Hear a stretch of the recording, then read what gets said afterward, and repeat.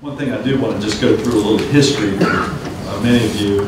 First of all, since we met last January, we discussed progress on meeting the goal we set last year of having 67% of our working population educated and trained beyond high school by the year 2025. And as you know, we've talked about this many times, there's a skills gap in our country in North Carolina on many areas, from mechanics to electronics to nursing to IT.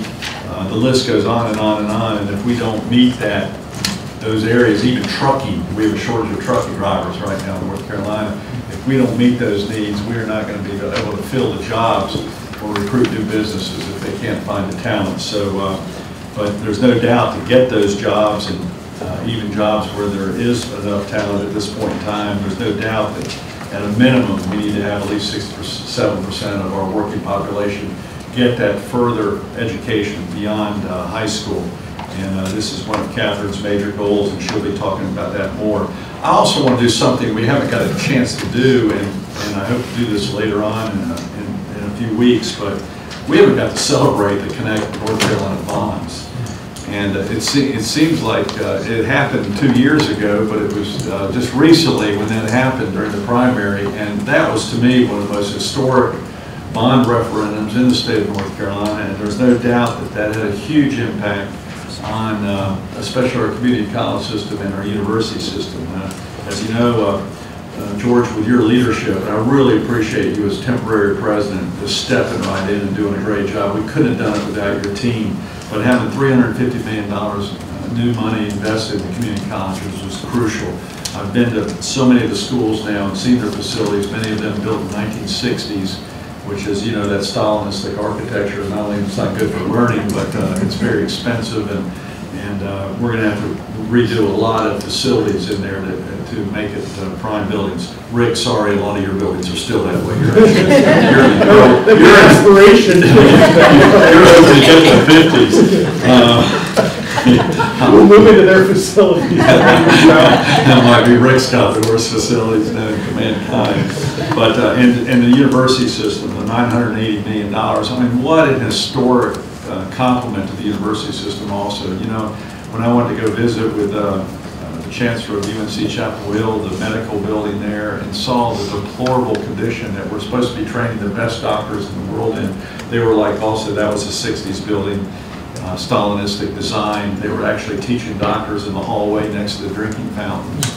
And I mean, the labs are in horrible shape. Same thing true at Western Carolina. The engineering buildings at North Carolina A&T were in deplorable shape. And this is not how we're going to train the best students. But to have a resounding, well over 60% of the people support that, I think is a real testament to all of you. And I'm also proud of what we're doing with the zoos and National Guard facilities and water sewer. But you know, we need to celebrate that, not forget. That just happens like it's dropped out. And I'd like to also thank two representatives.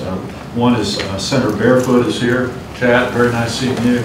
And Craig Horn is here, who, without the legislature, we wouldn't have got this done at all. So y'all need to give them a round of applause.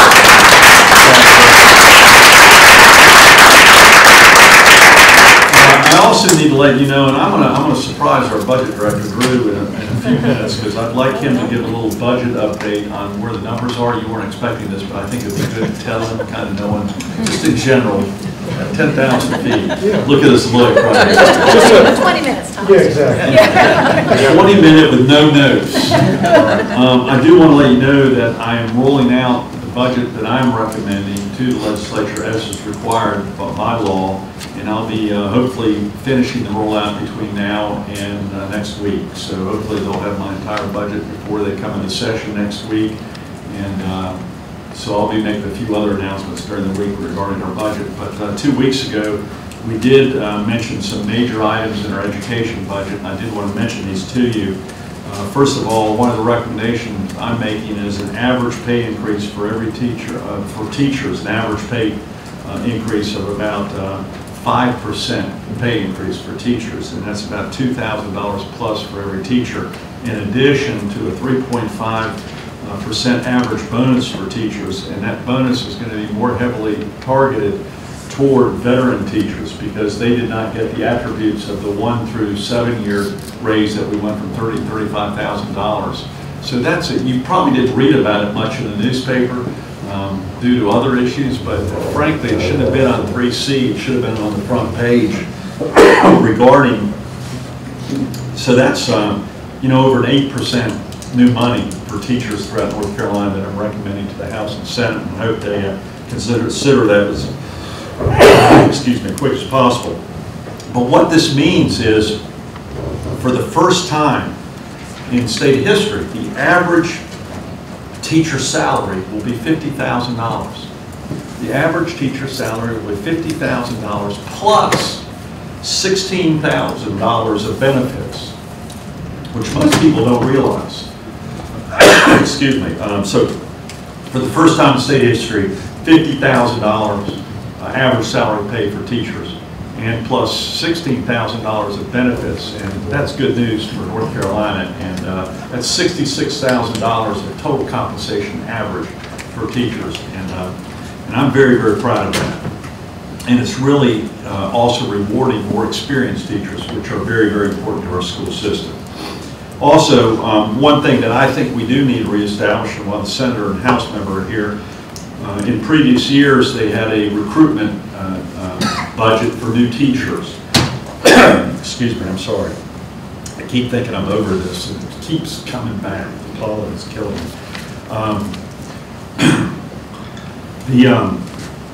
And what I want to do is re-examine and reinstate a teacher scholarship program to encourage more people to get into teaching. But we're going to mainly target this for math and science teachers, because that's where we're having the toughest recruitment, is math and science at this point in time. And so we're recommending $6,500 scholarships to attract 300 new teaching fellows. And this is throughout the state of North Carolina, and I think this will be beneficial for all schools in North Carolina, both private and public, to encourage more people to get into education. But right now, the highest priority is math and science, because that's where we're having the highest attrition, according to my great assistant here. The other thing is that Catherine really pushed in this budget on me was modernizing classrooms. You know, frankly, I think when we came to office, what percentage of the classrooms had access to Wi-Fi? 22% of students had access to Wi-Fi. 22% of students had access to Wi-Fi in 2012, 2013. Our goal is to have 100% have access by 2018. And we're getting that up over 60 to 70% now, just in the last 2 years. And we plan to get that to 100% access by 2018. And that's so important, especially to the schools in the mountains. You can clap on that. I didn't read about that either, or see it in the headlines, but this is very, very important for all of us. And also, you know, something that we do have some unique kids with special needs. They might be behavioral needs, they might be autism type issues, they might be other physical disabilities where our public schools cannot meet their needs, and we're going to target those students and their parents who have some really unique needs, and they might not have the facilities in their county to help them. And so we're also asking for a $5.8 million to help those kids with those special needs scholarships.